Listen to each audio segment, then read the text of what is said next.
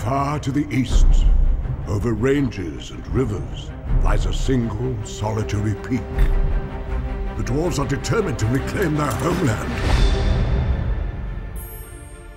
I like visitors as much as the next Hobbit. But I do like to know them before they come. Visiting. Mr. Baggins? At your service. I'm surrounded by dwarves. What are they doing here? Oh, they're quite a merry gathering.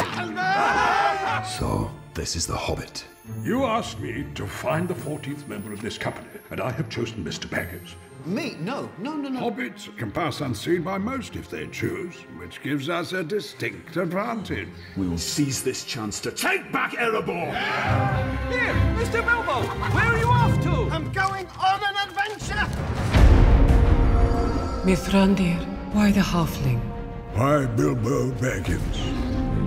Perhaps it is because I'm afraid. And it gives me courage. So this is your purpose, to enter the mountain? What of it? There are some who would not deem it wise. A dark part has found a way back into the world. Why don't we have a game of riddles? And if it loses, what then?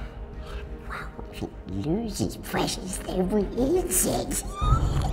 If Baggins loses, we eat it whole. Fair enough.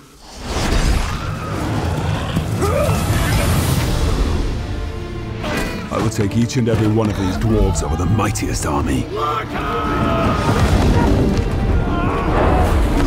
Loyalty, honor, a willing heart. I can ask no more than that.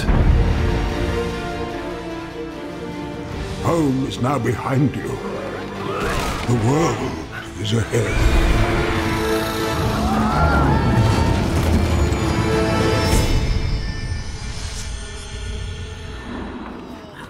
Well, that could have been worse.